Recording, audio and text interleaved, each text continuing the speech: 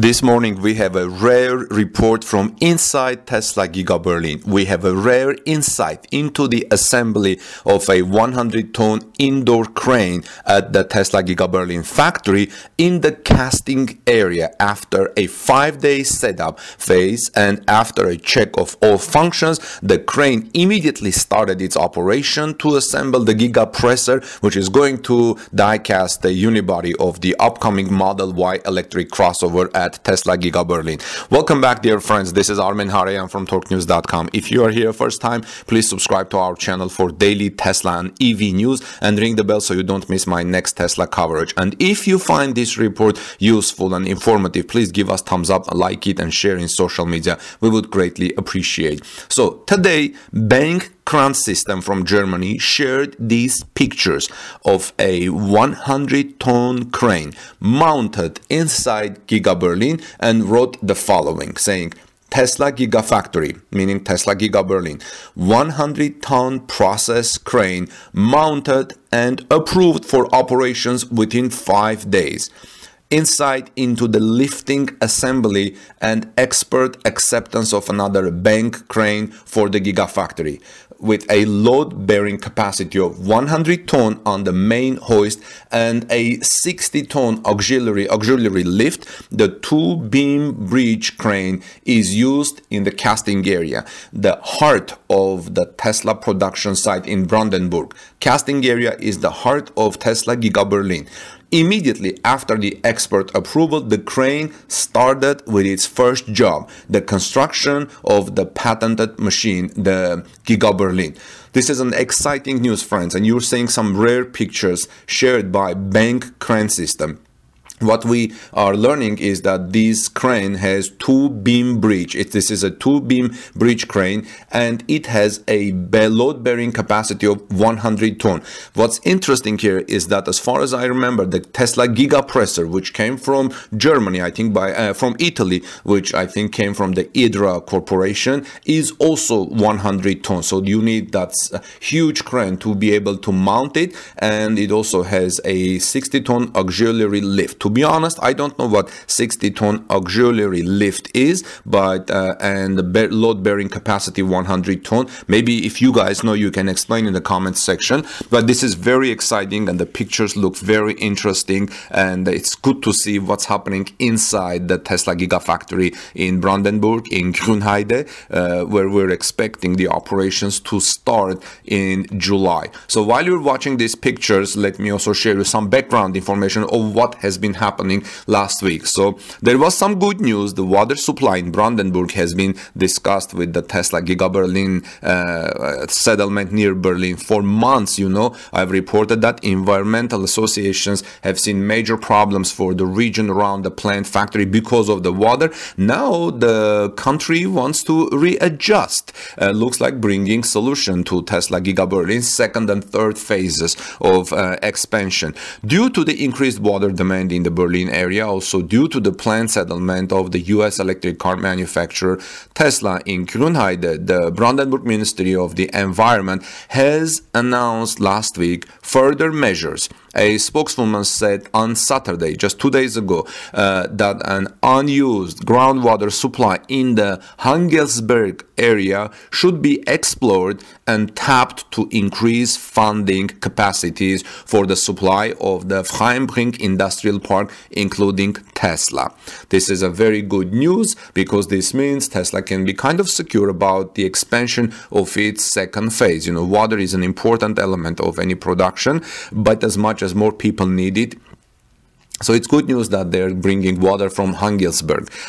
The leap of fresh water requirements and the amount of wastewater produced by the Tesla plant in the first stage of expansion meant that almost all of the reserve capacity had been used up. The Handelsblatt had previously reported, that's the German publication.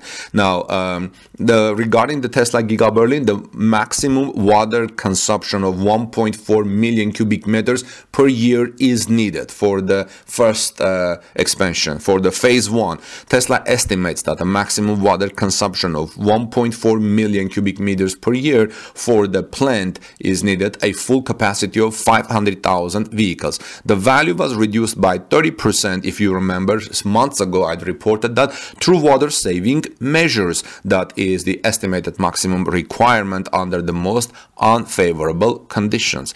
Consumption should be significantly lower in regular operation for the entire area that Tesla could expand over time. The company set a theoretical maximum of 3.6 million cubic meters of water per year. The automaker plans to start production, like I said, in July. The environmental approval for the project by the state of Brandenburg is still pending. Tesla is already building with premium preliminary permits for individual construction steps. Environmentalists and local residents are warning that the supply of drinking water will be damaged and that a nearby nature reserve will be affected by the factory. Now, another the thing is that according to the ministry, the Responsible Water Association Strasburger Erkner, it's called WSE, has already signed a supply contract with Tesla for the water supply of the first expansion stage. There are also possible solutions for the supply of future expansion stages with water. The water supplier is supported financially by the state. Among other things, the commissioning of a new waterworks should secure the future supply. There are also plans to build an industrial sewage treatment plant that is suitable for treating wastewater in the entire Heimring industrial state. The Ministry of Environment also pointed out that Tesla could not yet provide any reliable benchmarks for the next stages of expansion of the car factory Giga Berlin and the battery production that was being discussed. Basically, Tesla hasn't yet provided any reliable benchmarks of how much water it will need in the second stage of Giga Berlin and also for the battery factory. In order for further expansion stages to be approved, the government said, even the local government, even stricter requirements for water saving production techniques are required. That means the water associations, they need more specific and exact numbers of how much water Tesla will need, but you know, this is difficult to say, right? Now, also recently, we learned that Tesla implemented stricter health and safety measures in the Gigafactory Berlin site. The initiative comes as the Brandenburg region experiences a fresh wave of virus infections and as several workers in the Gigafactory Berlin site tested positive for this virus.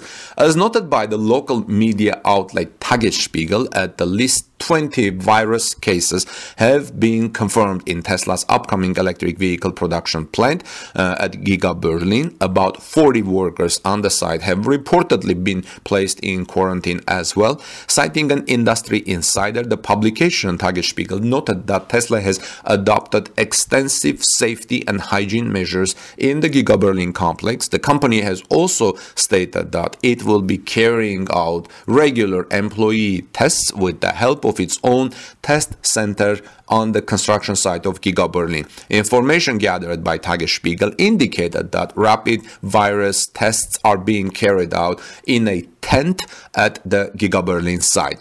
District spokesman Mario Benke stated that the confirmed virus cases in the Giga Berlin complex are pretty unsurprising considering the ongoing spike of infections happening in the state. It was to be expected that one of the largest construction sites by an electric car company in Germany would not be left out in this virus that was just accelerating again in Germany. Tesla has considerable experience handling the virus outbreaks, with Gigafactory Shanghai being one of the facilities that experienced a mandatory shutdown last year. I think it was only 10 days during this pandemic's early stages in China. Tesla developed a strict set of health and safety measures that allowed it to reopen Giga Shanghai safely. Tesla measures were later adopted in the Fremont factory when reopening the site amidst the United States shutdown last year. Based on the recent reports from Germany, Tesla may be enacting these virus measures in Germany as well. So everything seems to be under control, friends. But the exciting thing that we have a rare insight into the assembly of a 100-ton indoor crane at the Tesla Giga Berlin factory in the casting area by BANG Kransystem. This is one more step and proof that Tesla is moving forward despite different and conflicting, sometimes conflicting reports in the media, that this crane, after 5 days setup phase and after the checking of all its functionalities, immediately started operating to assemble the Giga Presser, which is going to diecast the unibody of the upcoming Tesla Model Y electric crossover in Giga Berlin. Well, friends, let me know what your thoughts are about these developments and this major interesting step in Giga Berlin's construction and preparing it for the assembly and the mass production of Model Y electric vehicles. This is Armen Harayan from TorqueNews.com. Please subscribe to our channel for the daily interesting Tesla and electric vehicle news, and ring the bell so you don't miss my next report. And also, if you found this report informative, please give us thumbs up, like this video, hit that like button, and also share in social media, Facebook, Twitter, Reddit, and so on. Have a great day. God bless you, everyone. Peace be with all of you, and I'll see you soon in our next report today.